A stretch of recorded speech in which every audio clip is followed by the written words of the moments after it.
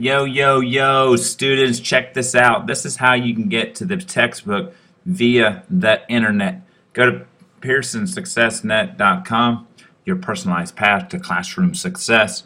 If you're in geometry, you'll click geometry in for your username, and guess what? The password is also geometry. Click login, type in the area code or zip code, I apologize, 45067. Click on Edgewood High School.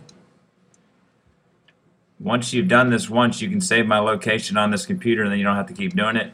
Click login and then you're in. If you click on the book here, PH Math Geometry 2009, it opens up and voila, like what you've got here, people. You've got your actual book. You can move from page to page, checking out stuff. You can actually type in what number you want to go to.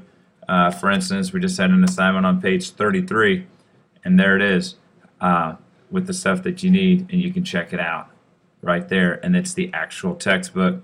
If you got any questions, let me know. Again, it's pearsonsuccessnet.com. Geometry, geometry. Hey, this is Mr. Boyle, and I'm out.